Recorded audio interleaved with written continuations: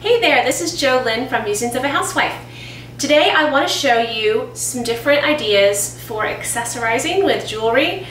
I have been taking reader requests on my blog, musingsofaHousewife.com, and I'm going to do a series of videos and posts on accessorizing. So I wanted to show you some tips today about mixing metals. I get a lot of requests about how to mix metals and do it correctly. There's really not a lot of rules right now with mixing metals. Truthfully, you can just mix metals and you don't need to get too stressed out about it. But I'm kind of a little old fogey, matchy-matchy kind of girl, so I like to do it a little more intentionally. So what I like to do, my best tip, is to start with a piece that does have combined metals in it.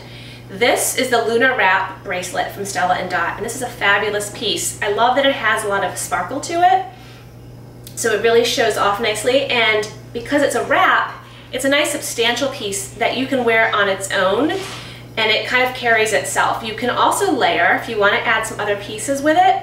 You certainly can layer on more, but it's also just a nice piece by itself. And you already start here with gold and silver combined, and so at this point you can pretty much add whatever you want on your jewelry. So here with this silver and gold bracelet, I can easily add gold earrings or silver earrings. I could layer on some other gold or silver bracelets on with it. I could add as many really as I want, depending on how fancy I want to be.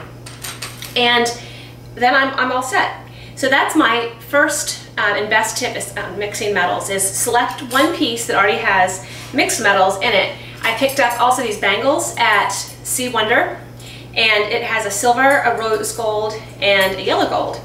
And same concept. I throw these on anytime and it just goes with whatever other metals I'm wearing, and that's a fantastic way to pull it all together.